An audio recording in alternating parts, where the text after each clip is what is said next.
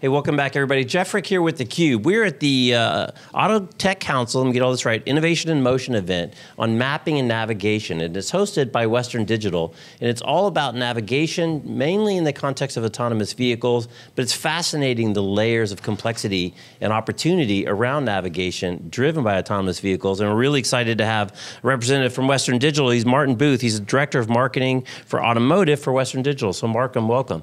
Yeah, thanks, Jeff. So what do you think about an event like this? I mean, you got to be in your happy place because you got all these phenomenal innovators around mapping and this complex layers and methodologies. And at the end of the day, they need you guys.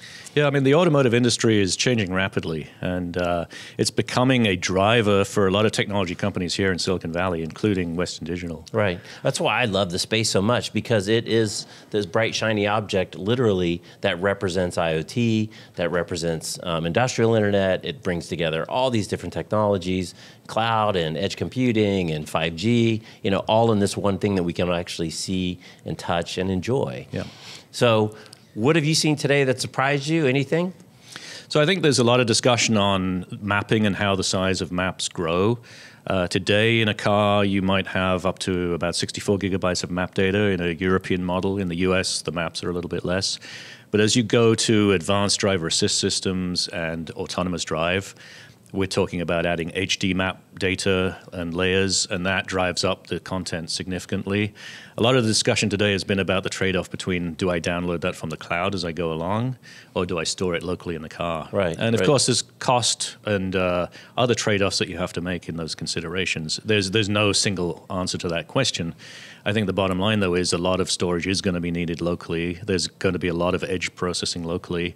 And yes, stuff will be sent to the cloud and from the cloud to the car, but they're both important and they're not necessarily mutually exclusive. Yeah, we were joking a little bit before we turned on the cameras about, you know, bigger and bigger SD cards for our cameras and our phones and everything else. And you touched on, you know, but the application in the car space, the automotive space, is very different than kind of a classic, you know, something I buy at B&H. I wonder if you can speak to some of the specific considerations you have to think about when you're designing memory for the automotive application. Yeah, there's very different types of storage memory available out there, from low-cost consumer products to very high reliability, high performance products designed specifically for the automotive industry. In a car, the temperature ranges that you're dealing with, the longevity of the product in the field, the reliability considerations are very different from a mobile phone, for example. And as we heard over and over, then there's all these multi-layers within the applications. You got all these different applications. So even within the car itself, the variation between the demands that you're going to need based on the application devices, what layer of the map it's working on, are going to be highly variable. Yeah, there's over 100 computers in a typical car today already, and a few of those already use NAND-type memory for map data and navigation and infotainment purposes. But as we move forward over the next 5 years, the compute power you're putting in your car is going to grow exponentially. To do things like autonomous drive, you need a computer more powerful than you've got in your pocket or in your desktop PC today. Right. Actually more powerful than an average server that you've got today. And so that's going to require a very different type of memory solution. And right. That's something that Western Digital has been focused on for the last few years and is optimizing products specifically for this type of application. And it's not just one system in the car. You know, the systems are going to be distributed. Each of them is going to have their own specific and unique requirements. Right. Although it's not as big as you think. I interviewed somebody from NVIDIA at the International Auto Show in Detroit earlier this year, and the little autonomous card pack thing is a lot smaller than I thought. You know, it can hold it like this. Yeah, the autonomous computer itself has to be shrunk down into a form factor that can actually fit in a car, right. and not take up too much space in the cabin, for example. But it's not just the autonomous computer. It's the infotainment system. It's the digital cluster. There's a vehicle-to-vehicle communications module. There's a telematics gateway.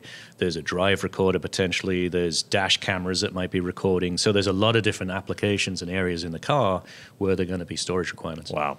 And then the other, of course, big thing, which you touched on briefly, but to call out more specifically, is this concept of edge computing, working in conjunction with the cloud computing. So some stuff you need to process locally, some stuff you can send back to the cloud, some stuff you want to suck down from the cloud, whether it's updates to the maps or new updates to algorithms that are based on an aggregated bigger data set than simply coming off your vehicle. Yeah, I mean, with all the sensors that are going to get added to the cars over the next few years, you've got potentially half a dozen cameras, you've got radars or LiDARs, you've got other types of sensor data coming in. That type of data is coming in at you at gigabytes a second, and that has to be processed locally. You don't have enough bandwidth to go to the cloud with all of that data. Right. So that data gets processed locally.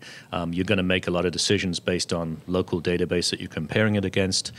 You can't necessarily rely on connectivity in your car. At your house, you're always connected. But if you're driving around, even here in California, you don't have to go too far north of San Francisco, and there's no cell phone signal. Right. So you need a local copy of the data. Right. You need to do the edge processing.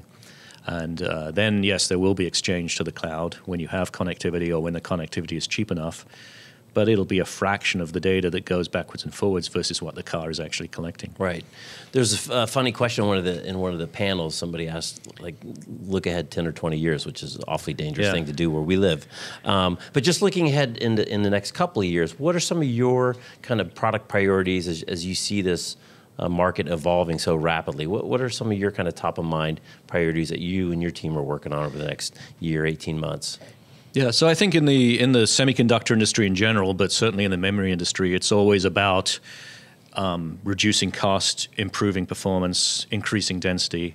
And so there's a lot of new technologies coming in the roadmap in the next couple of years that will do all of those things. And as storage becomes faster and less expensive, more of it gets used. And the applications in the car are going to require that as we go forward. And there's going to be a trade-off between how much do I put locally versus what do I rely on being connected to. No slowdown in the consumption of storage. I think you're in a good spot. Yeah, you can never have enough. Yeah. All right, Martin. Well, thanks for taking a few minutes out of your day, and congratulations on helping out with a great event. Yeah, thank you. All right, he's Martin Booth. I'm Jeff Frick. You're watching theCUBE. Thanks for watching. We'll be right back.